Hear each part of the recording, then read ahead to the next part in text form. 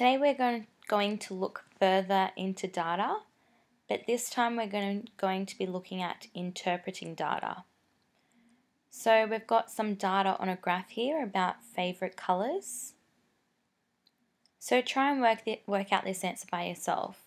How many girls selected blue or red as their favourite colours?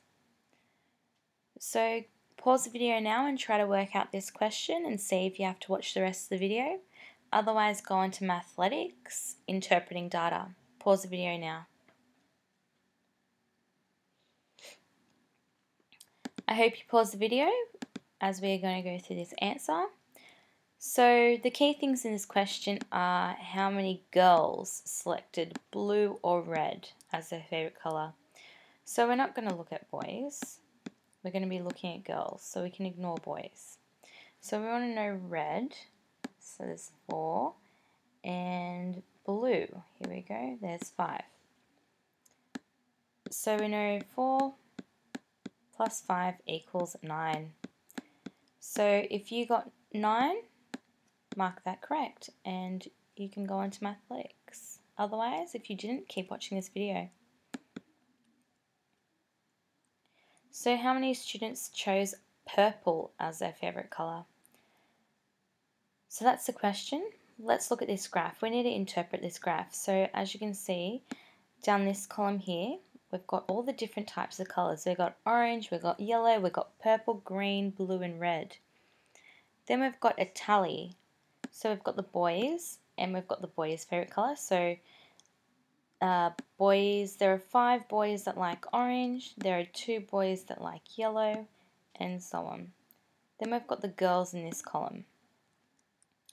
So the girls that like orange is 3, girls that like yellow is 5, girls that like purple is 5 as well, and so on all the way down.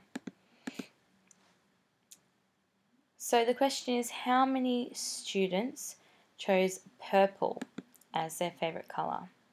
So they want students. Students is one of the key words. The other key word is purple. So because it's students, they're asking for both boy and girls. And we're looking at the purple column. So here's purple here. So we want to know both boy and girl. So for boys there are 4 and for girls there are 5. So 4 plus 5 is 9. So that means there are 9 students who chose purple as their favourite colour. Now let's look at this question. How many boys chose orange and green as their favourite colour? So we've got green over here. Let's change the colour. So we've got green over here and we want to look at the boys column. So let's forget the girls here. So pause the video and see if you know this answer. I've helped you quite a bit for this question. Great, I hope you paused the video and you looked down the boy column because we're talking about boys and that like the colour green. So there's 3 there, but we also want orange as well, so orange there. So if you had both those, so 5 plus 3, so if you got 8 as your answer, that is correct. So try this one by yourself. How many students did not choose orange as their favourite colour? Pause the video now and try to work that out.